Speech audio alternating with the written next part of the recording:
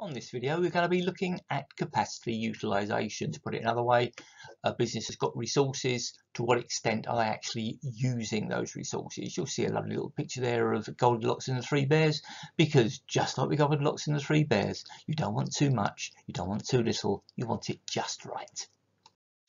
So first of all, we need to look at capacity. Simply, capacity is the maximum that you can possibly achieve. For example, if you have got a pint pot in a pub, the maximum you can put in that pint pot is a pint. Increasing capacity is normally expensive. It means getting bigger premises, bringing in more machinery, running a night shift, that sort of thing. Similarly, decreasing it can cause problems because it's going to mean reducing your resources, getting rid of workers, moving to a smaller premises. Your broad aim with capacity is to try to make sure that your capacity matches your demand. So if that's capacity, what is capacity utilisation? Well, it's the extent to which your capacity is currently being met. So if, for example, your pint pot is half filled, then your capacity utilisation is 50%. If you're watching a football match and a third of the seats are unfilled, then you've got a capacity utilisation of about 66, 67%. Obviously, big implications during COVID, because theatres and football matches aren't allowed to have all of their seats filled. The formula, ever so straightforward. It's your current output, what you are producing now, divided by your capacity multiplied by 100%. Example down the bottom there, if you're a hotel, you've got 320 rooms, 240 of them are occupied, that means a quarter of them aren't, so your capacity utilisation is 75%. If we apply this, the term for capacity utilisation that they use in the airline industry is the load factor. So in other words, it's the percentage of seats on an aircraft that are actually filled. And if you look at some of those figures, they are incredibly high. Ryanair over 95%, EasyJet over 93%. British Airways, about 1 in 6 seats is unfilled. Not that much of a problem for British Airways because they are much more expensive than Ryanair or EasyJet, so their profit margins are that much higher. But you will spot Monarch running with 82.3% shut down. Thomas Cook also was relatively low before it shut down.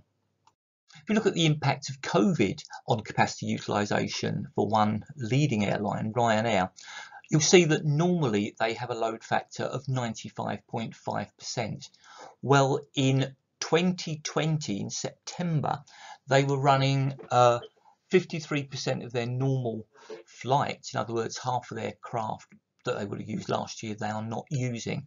And those that are being used have got a 71% load factor. So they're 30% empty as opposed to 4.5% empty. Now, the implications of that in terms of their profits, this was taken from a headline on the 2nd of November 2020. Last year, they made a £1 billion profit. This year, as a result of that, they have made a £180 million loss, and they are predicting that moving into the long term. So they're currently looking at ways of downsizing to deal with that. So if we look at the mummy bear scenario, where your utilisation is too low, that means you've got assets that are sitting there doing nothing. It means that your unit costs are going to be high, particularly if you're a capital intensive firm. So a couple of examples down the bottom there of underutilization. On the left hand side, you see a performance by Eddie Izzard, one of the Britain's top comedians during COVID, where he's performing on the top of a theatre, on the roof of a theatre. You can see the social distancing means that there's lots of space that is not being used. On the right hand side, you've got a common complaint where drivers drive past miles and miles and miles of roadworks, except they can't actually see anybody working on those roads. So how can a firm deal with a situation of underutilization? Well, one thing they could try to do is to increase demand so that demand rises to capacity. Obvious ways of doing that: reducing your price or increasing your marketing. Or alternatively, they can downsize.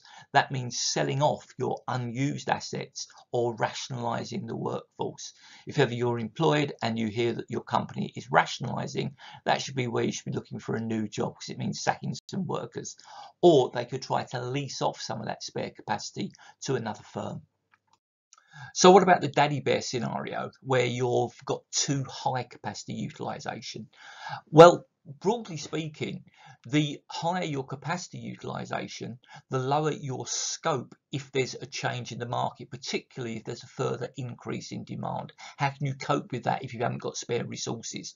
One of the terms that you use with capacity utilization that's high is the sweating of your assets, and it may be that your assets are sweating too much. You're spending so many of your resources trying to chase up current demand that you perhaps lose sight of the future. You might find there's quality implications because you're concerned with quantity. You might be over pushing your labour force because people can break down.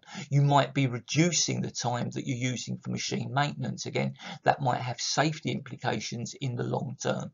And your management and admin resources might be focused on dealing with the here and now rather than the future. So too high utilization is not always a good thing. So how do you deal with overutilization?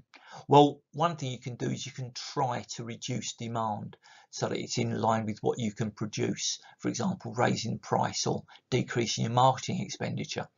You could possibly try to outsource that extra demand to another firm.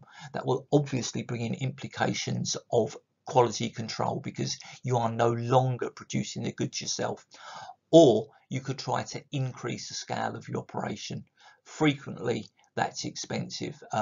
Think in the football industry about firms that have done that in the last few years: Manchester City, Arsenal, Tottenham, West Ham. And think about the cost implications of that. Very, very expensive to build a new stadium, which is something that often implies, or at a smaller scale, building a new stand. So this will depend upon factors that's really useful for moving up the levels. Well, firstly, what are your objectives? What are you trying to achieve? Secondly, of course, do you see it as a short-term or a long-term problem? With COVID, particularly when the government were giving firms help, lots of firms were reluctant to sack their workers because they thought it was going to be over relatively quickly. So they didn't want to get rid of that vital resource because they felt that they might use those resources again later. And thirdly, of course, how easy is it to do the options that you're faced with? If you're thinking about outsourcing, who might you outsource to? Have you got a firm that you've got in mind, a reliable firm that you could use? And of course, that would also affect what your other targets are. And that's pretty much it on capacity utilization.